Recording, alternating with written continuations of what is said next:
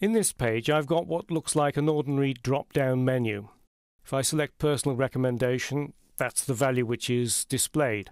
But if I select Magazine Advert, it pops up a text input field and asks me which magazine. But if I select, say, Internet Search, that field disappears. If I select Other, another field comes up asking me to specify the details.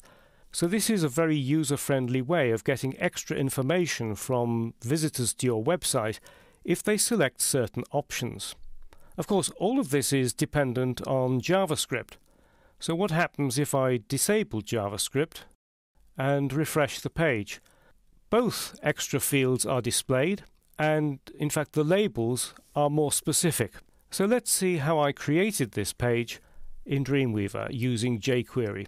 The Select menu has an ID of How Here. The Magazine field uses the ID Magazine, and the Other field uses the ID Other. I've already created some of the code that I need. I've stored a reference to Magazine in Mag, a reference to Other in Other, and used a group selector for Magazine and Other to get a reference to both of them. Then I've used the jQuery attr method to disable both fields, and then the following line uses the jQuery parent method that gets the parent element of the object which has been selected. So in this case it gets the parent element of both the Other input field and of the Magazine input field. The P in there says look for the paragraph parent element.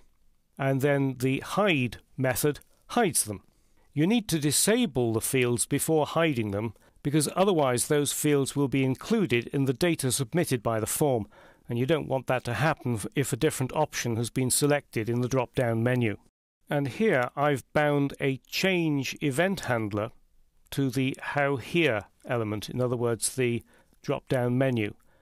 And in the anonymous function I now need to create the code which will control the display and hiding of these different input fields. The first thing I need in there is a variable to hold the value that's been selected in the menu. And I use the this keyword wrapped in a jQuery object and apply the val method, which will give me the value. And Dreamweaver is telling me that I've made a syntax error. I've forgotten to put in the assignment operator. Each time that the drop-down menu is changed, you need to ensure that the two input fields are disabled and hidden. So you need to copy these two lines and paste them inside the change event handler. This is necessary in case users change their mind. You don't want either field to still be displayed if a different option is selected. So we now need to control what happens if either the Magazine or Other is selected. And the value for Magazine is Mag, and the value for Other is Other, in both of them in lowercase. We've stored the value in val. So if val equality operator mag, that's what we will do when it's Magazine.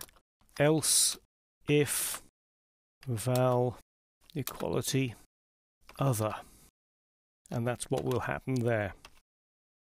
So the first thing we need to do is to remove the disabled attribute, and then we need to change the text in the label. And the way I'm going to do that is mag and then prev. Prev method takes a selector which will be label. So what the prev method does is it gets all immediately preceding siblings of the current selected element. And if you pass a selector to it, it looks only for that type of sibling. So I'm looking for the label which precedes that input field. And I then use the text method to insert the value that I want to go in there. So I'm going to make it which magazine, and that changes the label from if you chose magazine, which one, to simply which magazine. A semicolon there. And then we need to show the parent paragraph.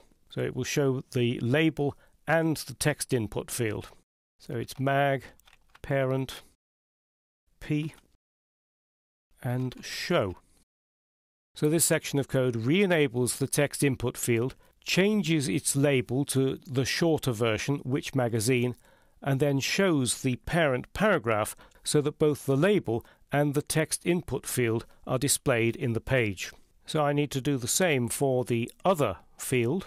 I'm just going to quickly paste all that in there, and it does exactly the same as here, except that it's referencing the other variable, and the text is slightly different for the label. So let's just save that and activate live view. Personal recommendation, it works the normal way. Magazine advert shows which magazine. Existing customer, the magazine field disappears. Other, please specify. So it's all working beautifully, just as planned.